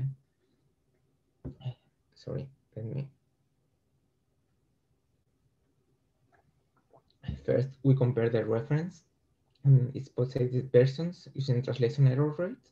We had a value of 18.8, which is not a very high value. And then we conducted again the Spanish evaluation using from only those 500 segments from the participant submissions. As you can see, the results are fairly similar. Using evaluating with a reference produces a higher value, but that makes sense since the training corpora, the style of the training corpora is more similar to the reference than the postulated versions. And finally, as conclusions, the first round addressed 6 different language pairs and was divided into constrained and unconstrained. We have 8 different teams participating. The most successful approaches were based on multilingual MT and transfer learning. Pro-MNT approach was the one with place on top most of the time in all language pairs except for the unconstrained English-German and the constrained English-German, in which case they share the first position with CUNY MT. And the approach was using a multilingual system using all language pairs. We have several teams using multilingual systems, but this one was the only one that used all language pairs. And also use a smaller vocabulary and sentence space instead of BPE. And in general, the difference between systems from one rank and the next one is small. And as I mentioned before, the RNN baseline limits the point in which there is a significant drop of translation quality between ranks. That's it, if you have questions.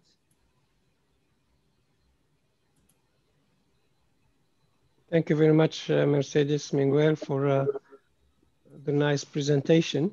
Yeah, I would like to add some comment. Please do, yes.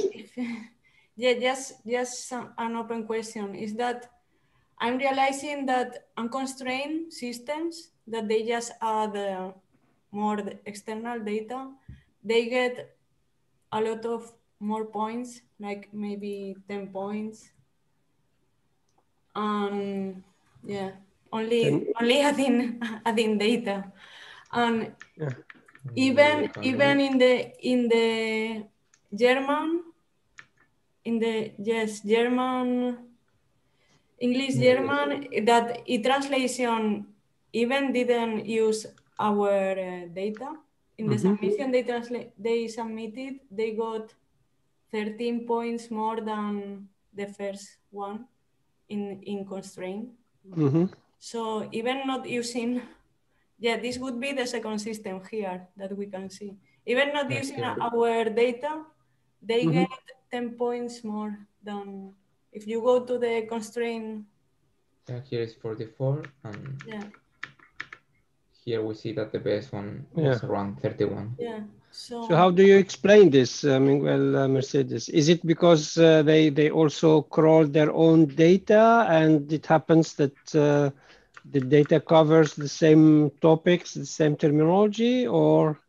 No, it's just WMT, so it's more news, I think. Okay. No? Yeah, it's so in this the same case, domain. it's clear. It's not even in domain, so I mean that the results depends a lot of the amount of data, because the constraint data is almost 1 million, I think, and the WMT, I guess, is millions of sentences. Yeah, but also, Mercedes, we aren't sure about this WMT system, which domain it is. Because I think there's also a medical domain category in WMT. Yeah, could be. So maybe it is the same domain, but yeah, the thing is we don't have many information about the system. In WMT biomedical, in the WMT biomedical submission, there was the EMEA data, which is also part of MLIA data. So that might be a reason. Okay. Did you hear what Sadaf said? Yes, so maybe it could be the WMT medical task. Yeah, because they are also using EMEA corpora as part of this data comes from EMEA. So it is the same domain more or less. And that also explains why fine-tuning doesn't make a big difference for them. And the critical issue is if they crawled the same type of data. I can't remember when we had our cutoff data crawling for this task. but you can imagine that they do have some of the test data into their training data. This could be a possibility, that in what they use to train their system, it comprises some of our test data. I don't know. I think that's difficult because no, we did a new crawling. Okay. I don't know what if they could use this before. I don't know. But the WMT was 1 month ago, so I'm not sure. Yes. Yeah. So that's basically. There is a paper explaining e-translation WMT participation. I think basically they participated to the news task and to the there was a new task now on how easy the systems adapt to new types of data. Okay. And this is a DGT system, Yes. Alexandru, translation. Okay. Yes. So I don't think they use the medical data. It's just yes. Indeed the amount of data. Yeah. And maybe test sets are a little bit different than the training data. This may be another explanation. You mean in our case? Yes. Okay. Well, technically they came from the same way, and we also try when selecting the segments to use as a test. We also try to make them as similar as possible as the training data. Then we have to put even more data into this task. Okay. Yeah. So we all remember the statement that goes back to Fred Gelin, for those who remember him. The best data is more data. So I think the more we have, the better. One thing that I can't understand is when you post-edit the data. If you go back to this slide, yeah. Yes. We all assume that the neural network-based MT will have a better fluency. And when I look at the blue, it goes down, at least 1 or 2 points down. You mean with the post-edit version? Yeah. Yeah, that's probably because the training data is more similar to the reference. As we were mentioning, the tests are similar to the training data.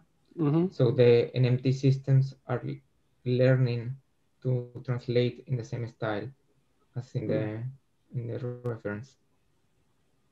Okay. Also, I forgot to add it here, but the translators mentioned that the sentence were more or less good, but Mercedes, do you remember exactly what they said? Because there were some keyword changes that they made. What the post editor said? Yeah, I think it was mostly some. Yeah, they were saying. She said that the quality was good in general. Just few literal things that the machines did. This was her comment. Okay.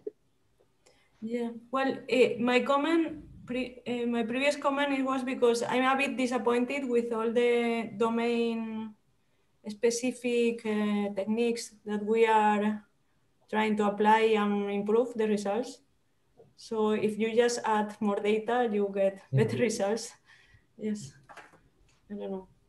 Yeah, well, the question is when this performance get asymptotic value where you can add, but then what you gain is tiny percentages.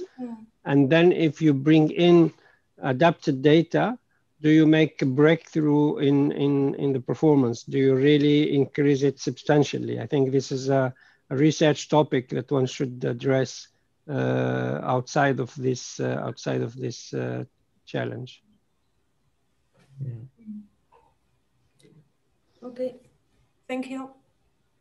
Thank you very much. Nicola, do you see any comment in the YouTube part? No. Listen, then I will stop sharing the screen. So thank you.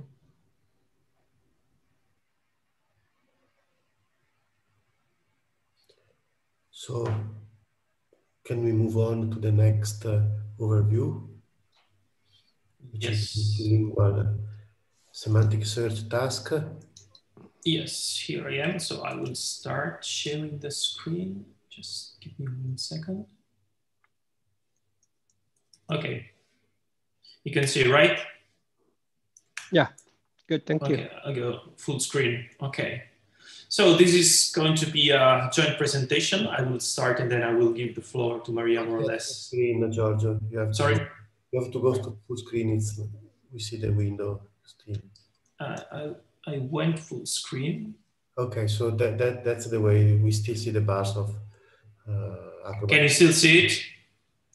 Yeah, but doesn't. Okay. So I'm not going full screen on. So if it's the same, I'm not going full screen. Okay. So as I was saying, I will give the floor to Maria more or less at half of this presentation. And this is the overview. So I will first introduce how we managed to collect all the data that all the colleagues of this evaluation activity gave us and provided us about collection, the topics, how we created the topics, how many participants we had, and how we created the pools for relevance judgments. And then at the end, in the second part, we are going to say something about the how we evaluated the runs, the participants, and some insights and some ongoing work. So just a reminder of these, let's say, more traditional IR task. This was, that was our statement. This task was to collect relevant information for the community, the general public, as well as other stakeholders when searching for health content in different languages and different levels of knowledge. Part of having different users with different levels of knowledge is going to be evaluated in this week's and in the next rounds as well. We decided to go for two subtasks. One, it's a more classical IR task, IR ad hoc multilingual search task, more focused on high precision. And then also we also provided different, let's say, subtasks more oriented towards hierarchical systems. Since Lorraine Guerrero is here, we had a lot of suggestions from this e-health task about technology-assisted review systems. And as you can see, in the first subtask, we set up some ground rules which are more or less, let's say, standard in IR, where you can retrieve 1,000 documents per topic. While for the subtask 2, we decided to go for a smaller pool of documents because we wanted to mimic a real situation where you have short amount of time to read the actual documents, and maybe you do not have enough money to pay people to read these documents. So it's it may seem a little bit counterintuitive to have less document in a hierarchical system task, but it is actually a real world problem where you have a limited amount of time and a limited amount of resources. So we decided to give participants the opportunity to submit at most 5 monolingual runs per language and 5 bilingual runs per pair of languages per subtask. The collections are the ones that you saw at the beginning of this afternoon presentation. So we went for these 8 languages. When we started to think about why to choose these languages. Apart from the availability of collections, we also wanted to cover what was happening around April, May, June, where there were some of the countries like Italy and Spain that were hit harder than others at that time by the COVID spread outbreak, while keeping also alternative situations like Sweden and Ukrainian, where they decided, and also at that time Germany, where the situation was different, and also the political actions were different according to that time. So those are the collections that we used. And as you can see, in some cases, we have almost perfect bilingual or multilingual and parallel collections like the ELRA or Wikipedia. We can say it's an almost parallel corpora. And we have the Medicis collection, which is the largest ones by far, which contains a lot of English documents, as you may expect. And as you can see, there are many documents concerning Italy and Spain that at that time, we're talking about a time period which went from December 2019 and up to April 2020. So at that time, Italy and Spain were almost on 80 news, being one of the countries hit more by COVID. So it's an unbalanced set of collection if you see it from a language perspective, but we had plenty of data to work with. So we were happy about that, and we are thankful to Stelios and all his group for collecting all these documents. For the topics, we decided to go for a part of topics to recreate what Track COVID did a few months earlier. So a subset of the queries that the participant received are actually the Track COVID queries. And another part were selected, and I really thank Nicola for that, because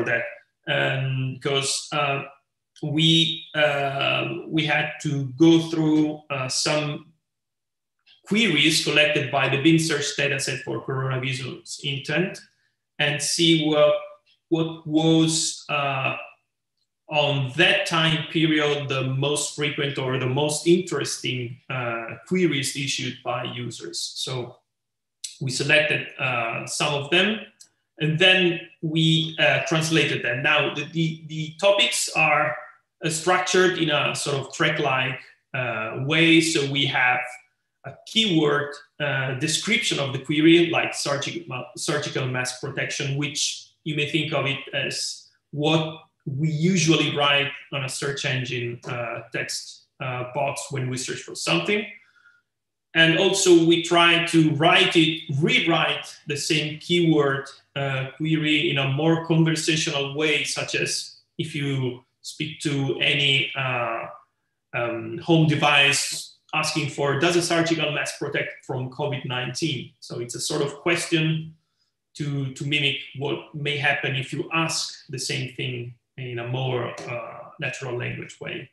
And the explanation is usually added for assessors or for trying to explain in a more detailed way what we mean by this very synthetic query like keyword or conversational. So topics were translated from English to all the other 7 languages of the collection, like let's say the official collections. And also we had 2 alternative translations in Chinese and Japanese as well. So we had 25 participants registered for this task, and 4 of them submitted at the end rounds for this task. And these are listed just by in order of ID. So we had Charles University, Sheffield, Padua, and Caen. And this is the breakdown of submissions per language and per participants. So if you see the last column, the total runs submitted by all the participants, we covered, if you see the total column, you have the first number refers to the number of monolingual runs. The second number is the bilingual runs. So we covered all the monolingual, all the languages for the monolingual task for subtask 1, and just English, French, and German for the bilingual part. At the end, we had around 95 runs submitted. For subtask 2, we had many languages, but we missed Greek, Swedish, and Ukrainian for both monolingual and bilingual subtask, and also Italian for the bilingual. But at the end, we received a reasonable number of runs for this subtask as well. In order to pull the documents for relevance judgment, we went for let's say a standard top K documents pulling per run. So we tried to tweak these numbers. So we took all the runs for the monolingual subtask 1, monolingual subtask 2, bilingual subtask 1, and bilingual subtask 2. And we tried to change this value K, which indicates that the first K documents for each run is going to be evaluated. So if you read the first line for English, we selected the top 15 documents for the monolingual subtask 1, the top 15 for the monolingual subtask 2, and 5 for the bilingual subtask. In order to reach something in between 6,000, 8,000 documents. Now, since the time was very short to do all the assessments, so I really thank all the assessors who participated in this task. All the guys, all the students, all the people. Big award to Thierry Declerck, who did all the German assessments. So if you have something against the German pool, go to Thierry. But I'm joking, of course. Thank you very much. You did a great job.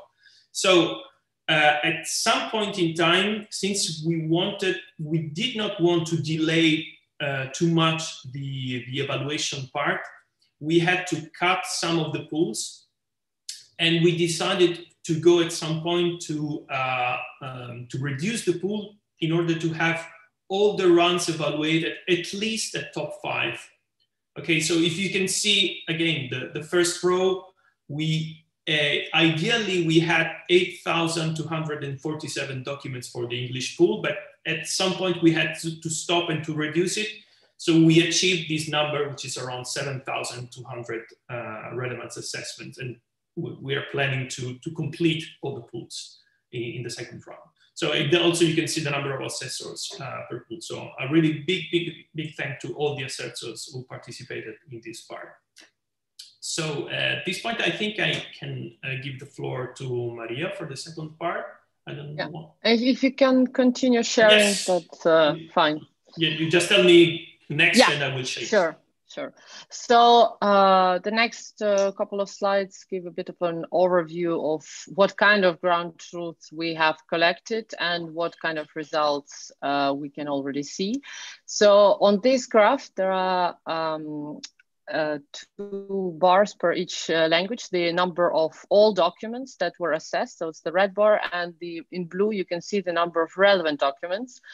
And you can see that for for all of the languages, it's less than 50% of the documents were relevant. But so for Swedish and Italian, it was around 1/3 of the documents were relevant. And something for us to explore further and to investigate is that, for example, for Swedish language, we had some topics for which only 1 or 2 documents were judged as relevant, while the systems were retrieving like 200 documents. So it's a question whether it's the data set that is, so the difference lies in the data sets, or it's the systems and their retrieval performance. So that's some open questions here. Next slide, please.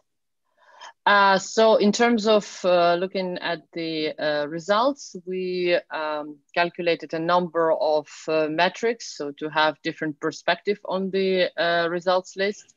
So for subtask 1, we looked especially at the precision at rank 5. So how many relevant documents you find at the top of the results. And also normalized discounted cumulative gain gives us the idea of the retrieved list itself, but it penalizes the documents that are relevant but are found lower in the list. So it gives you a general idea of how good the retrieved list is and how much high to the top, how much higher to the top you have more of the relevant documents. And for subtask 2, because it was more focused on the recall, so we looked at the recall values and the R precision, so which also takes into account the total amount of the relevant documents. So we can now go to the next slide. This is a bit of an overview of the general features of the systems that were submitted. So in terms of the core of the systems, there was Elasticsearch, Lucene, Terrier, and then a number of approaches were used. And it's the keywords, lexical search, the query expansion, reformulation, the rank fusion and re-ranking. And well, we let the participants themselves give more details of the systems. But we can, thanks, Georgia, for looking at the results. So on this graph, you can see the results for the monolingual runs. And we focus on the languages here so that you can get a broader view on how system performed. You can see that for English, there is all variety of results, but and for Spanish also there is a broader variety of the scores, while for other languages, well, the systems there might be different settings of the systems, but the scores are pretty close between themselves. Then the next slide gives you the NDCG values. So again, getting more the overview of the whole list of results. So here you can see that the runs for French, German, Greek, Italian, and Swedish performed overall better than the runs for Spanish. So that's some interesting exploration is to be done and to see what caused the difference across the languages for this search results. Yes, this slide gives an overview of the subtask 1, but for bilingual runs. And here we have actually a lot of runs for different language combinations, but they are all provided by one group. It's from Charles University of Prague.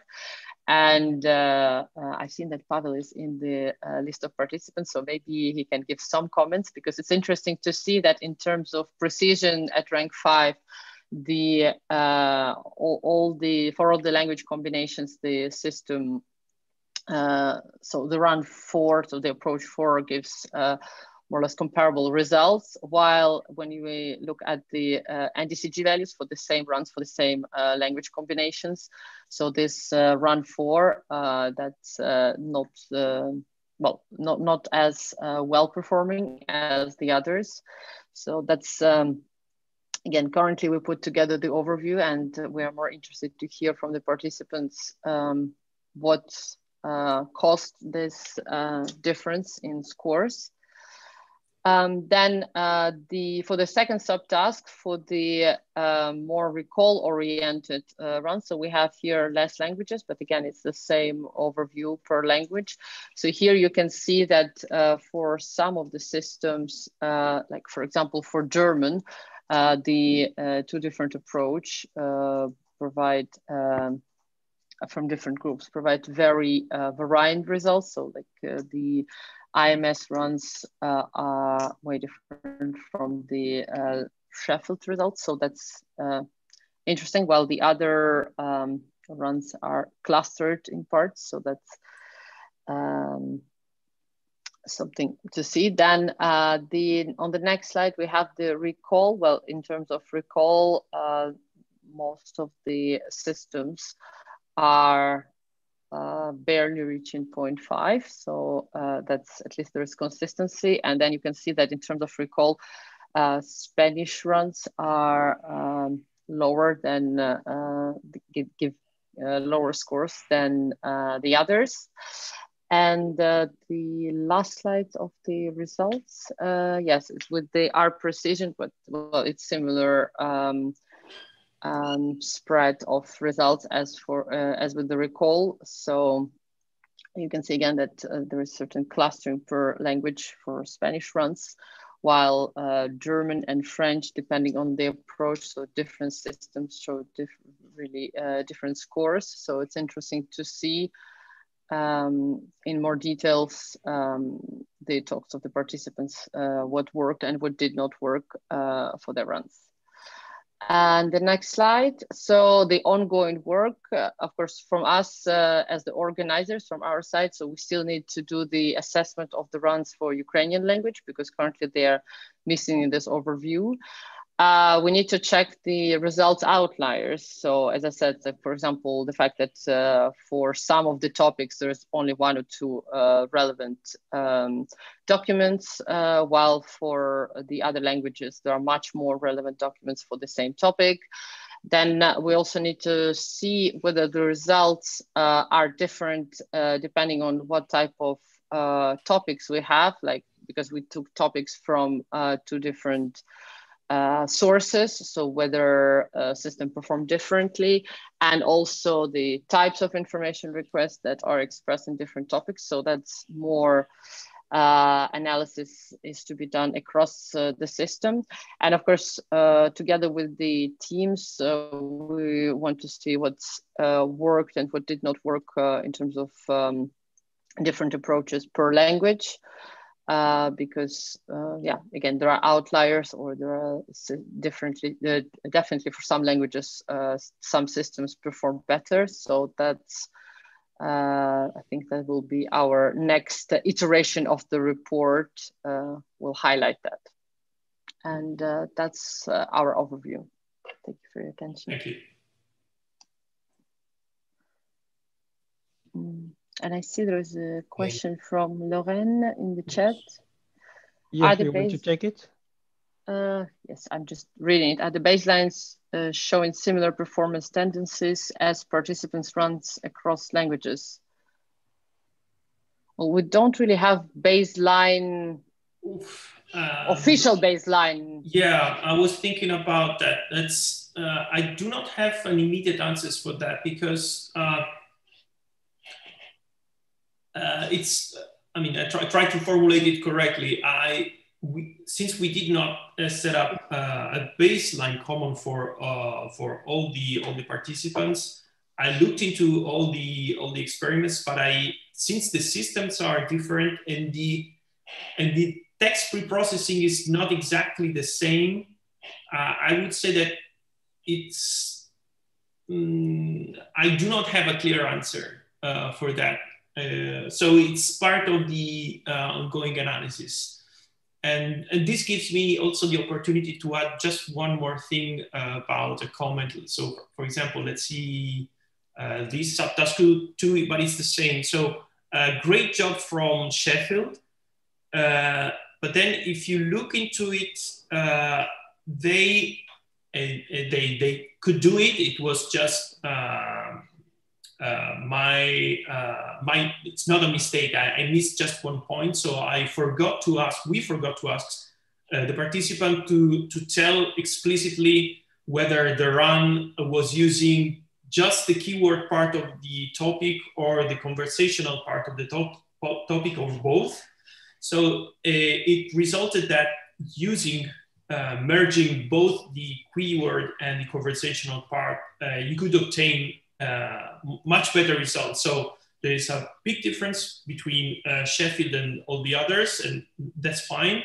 But most of the difference is given by the fact that Sheffield used also the conversational part, and also they also did a great job in re-ranking. So it's just not the fact that they are using more keywords or more terms to the query, but that's a big part. So about the baseline, so going back to Lorraine, we will give you a better explanation probably between round 1 and round 2 when we will try probably the same baseline for all the combinations.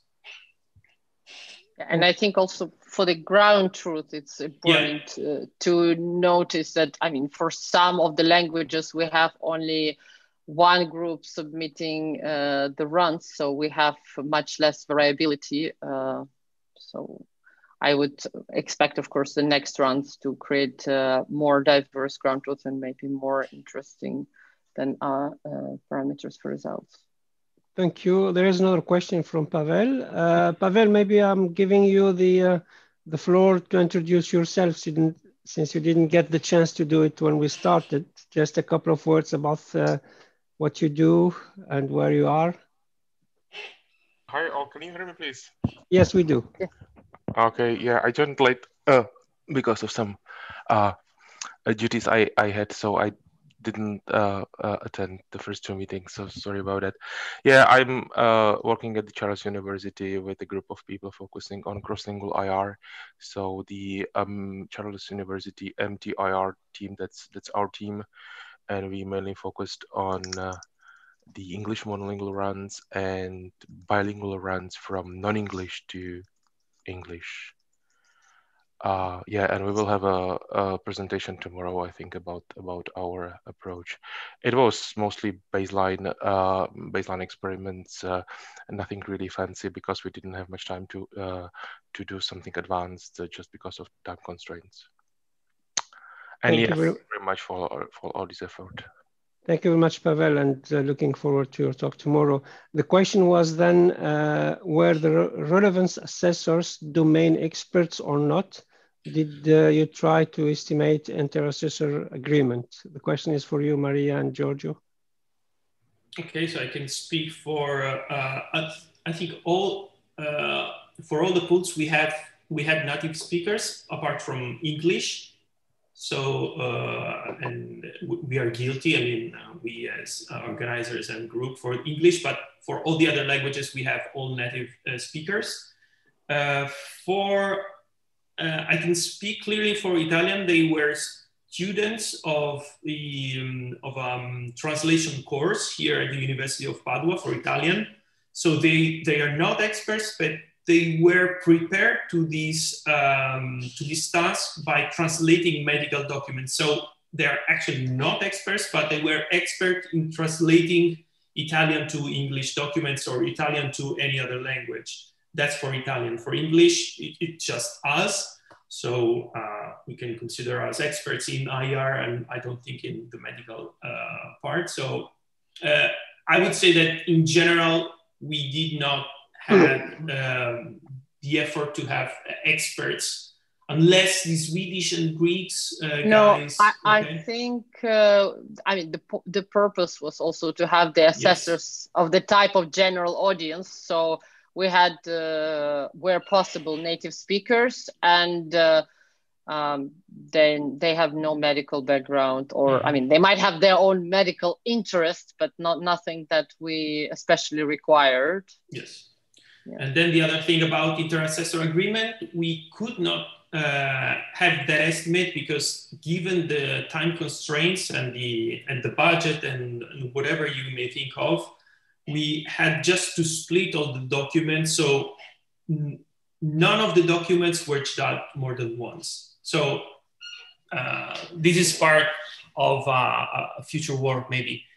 One of the participants, which is actually Padua, used a sort of crowd relevance assessment given by the same students before and after. So tomorrow you will see some ideas about inter-assessor agreement for the Italian part. So that's the most we could do by exploiting students in doing this kind of stuff. But this is part of future work probably about. And if we have more people or more budget or more time to do that, we are very willing to do this agreement, inter-assessor agreement analysis. So if I can add something to that, or maybe have another question. So did you pay the assessors, or were they volunteers, crowdsourcing, or? So for English, French, German, Italian, and Greek, if I'm not wrong, Swedish? And for Swedish, well, they were paid, but okay. Yeah, they were the assessors. But, I don't think that financial motivation was having any impact on the results. Yeah, I think that the answer is that some or most of the assessors were part of the different staff, members of the different institutions. So they were paid because they were employed, but they weren't paid because they were doing this job. Yeah. But I don't think we forced anyone to do that. I think Thierry did it by himself. We didn't have to insist that much.